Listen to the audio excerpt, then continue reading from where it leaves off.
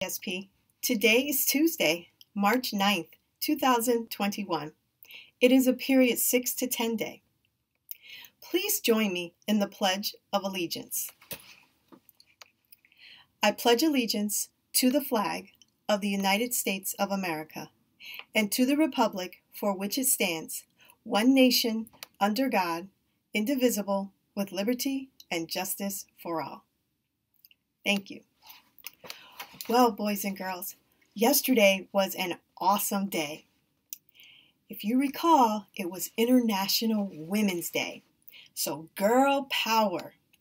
I hope you took the opportunity to tell the women in your life how much they matter. Today is actually a day that I think is pretty cool. It's National Get Over It Day. And the day means exactly that. It means that sometimes we need to get over the small things, like spilled milk or traffic. So even news like that you had an argument or disagreement with a loved one or best friend, today is a day that you can kind of put those things behind you and kind of get over it and start over again. Even if, the marking period will be ending in a few weeks, so maybe if last marking period you didn't do so well, maybe now is an opportunity for you to get over it and really begin to think about what you can do to move forward in a positive light. And talk to your teachers, talk to your parents, and really see what you can do to get over it and move on to more positive light, and do better for next marking period. But for now, let's get into Bluish again. I know yesterday you heard Mrs. Stratton and they were read to you, and they were talking, Bluish and her friends were talking about learning about the different holidays, Christmas, Kwanzaa, Hanukkah. They even got to play, they actually learned how to play the dreidel game. So that was pretty exciting. I know my kids have learned to play the dreidel game. So let's see what Dreeny and Bluish and the rest of her friends have in store today. Oh, 1 second. I need to put on the specs. Here we go. It was Friday afternoon, and Bluish had gone to the doctor. They became more worried about her each time she went. Students stood around looking at Miss Baker. Like Dreeny, they didn't know exactly how they were feeling. It upset them when Bluish got sick. Each time she left suddenly for the doctor, they feared she wouldn't come back. I can't imagine how that must feel to have a friend that you're worried about like that. Miss Baker could tell and began talking to them. Natalie's mom doesn't want you to feel sorry for Natalie, Miss Baker told them. She wants you to understand that Natalie's been very sick. It was like Dreeny thought to say, I want to know more. Kids said, we want to know more. Miss Baker frowned, pressing her lips firmly together. She went to the blackboard. Natalie has all, she said, writing it on the board, which is acute lymphoblastic leukemia. It's a serious and painful disease. Kids left their seats. Slowly, they came up to the front. Miss Baker was the lamplight they were drawn to like moths. Hearing her talk about Bluish made them stop and think about this worry they'd been having, and now they could show it. They could let it out. Miss Baker put her chalk down and reached out to them. Dreeny took her hand a moment. Toolie had Miss Baker by the arm. Other students did the same. When Dreeny and Toolie let go, milling around Miss Baker, they all watched her expression. They knew every line of her face, knew every smile and stern reproach. Natalie still must take medicines, Miss Baker went on. But once she's gone through the program, she has an 85 to 90% chance of being cured. Wow, that's pretty good odds. So please, her mother asked that you treat her the way you would want to be treated. And try not to feel sorry for her. Class, Miss Baker added, I want you to know I'm proud of you, the way you've come to regard Natalie. But, Drini began, but what does that mean? 85 to 90%. Where's the rest? That's not 100%. Miss Baker spoke clearly, yet quietly. It means that if Natalie goes from the start of her treatment through 5 years without a relapse, she's probably forever cured. They stared at Miss Baker. 5 whole years? Jamal said. Wow, that's long. We'll be 15. What's a relapse? Dasan wanted to know. A relapse is a restart of an illness that's been in remission, that's been halted. Miss Baker took up the chalk and wrote relapse and remission. Their questions came one after the other. But when did it start? Drini asked. Miss Baker never answered her directly. She looked around at all of them. Sit down, class, she told them. We'll talk about it. They sat down, but soon they were up out of their seats again. Miss Baker was used to them. They needed to talk, get close, wonder why, listening, and come back to the front again. One student, Linda, was the first to comment. I feel bad, but I feel funny. I don't know. I guess I can't help it. I feel sorry for her. Drini sat and squirmed. All of them, talking about Bluish. Was it talking behind her back? Is it like us against her? Us together and her by herself? But she's the sick one, and we're not.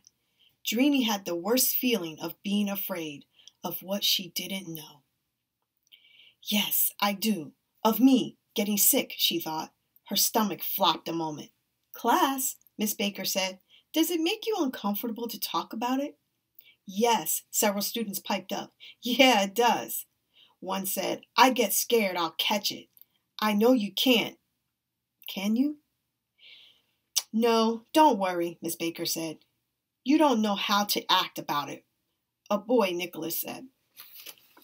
Jamal said, you think she's going to be just like us? Only you do something plain not to hurt her? Her mouth turns down.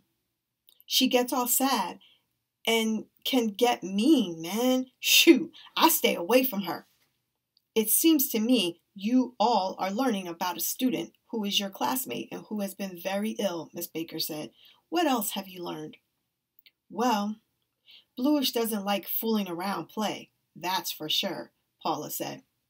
Tuli said, she told me once she didn't want to get bruised when kids got rowdy. A bruise is bloodletting. I used to bleed and bleed, she said. I kid you none. It's what she told us, didn't she, Drini? Drini nodded. It was true, and Bluish had told Drini even more. Miss Baker said, to Lithia, Natalie was telling you that when the illness started, she didn't have tiny blood platelets. And we all have to have them. Platelets plug the blood vessels and stop the bleeding. It must have been scary to bleed and not stop. Dasan raised his hand. What stopped it then? She don't bleed now. Blood transfusions, Miss Baker said. Medicines that worked. Tentatively, Drini raised her hand. They all felt she was the one closest to Bluish. Miss Baker, all of them waited. Drini sighed and finally said, chemo is like dying. That's what Natalie told me. She said what made her faint was this needle they put in her back into her hip bone. She said it was a long, hollow needle that drew out the bone marrow. Ew, kids murmured. Yuckies. Class, Miss Baker said, shushing them. Bluish had told Drini things in bits and pieces, and not all at one time. Drini remembered, though, doing their work, talking low, and then, That's what the cure is about, Miss Baker said. It's about having no sick cells inside her bones. In the marrow. She wrote on the board, marrow, site of blood cell reproduction. Drini nodded. She said they often have to stick the needle way in and draw out bone marrow to look at it and check it. It was like Bluish was in her head. She could hear her. That's what kills you. It hurts so bad. It sucks, man. Like sucking out on a straw. It sucks your insides out. It sucks out your light.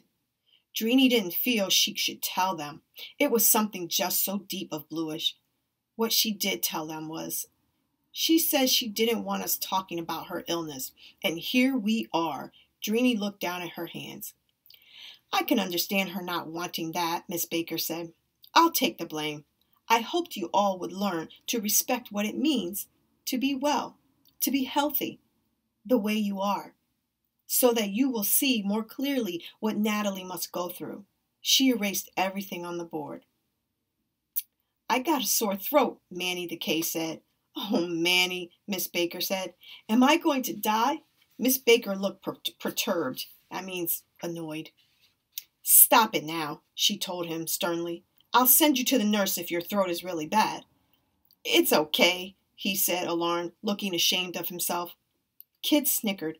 Mr. Baker said that was enough, and to get back to work.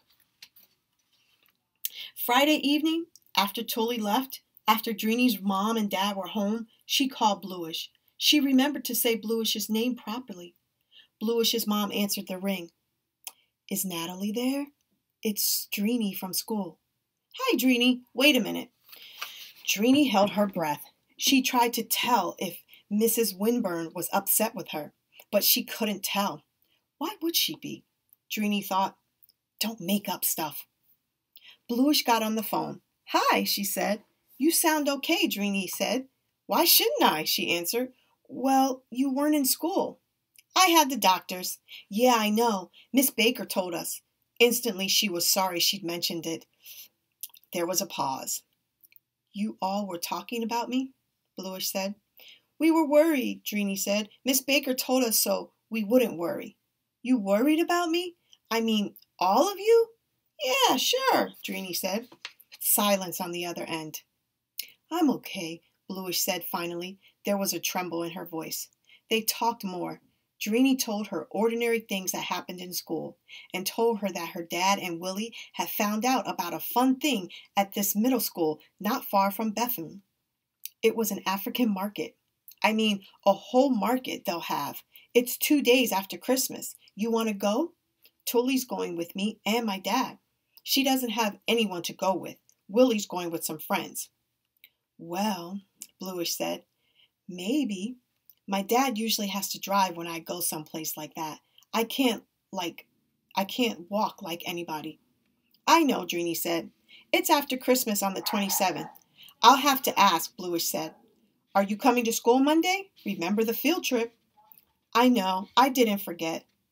What do you think? They talked a while. Then Bluish said, Thanks for calling. See ya, Drini said.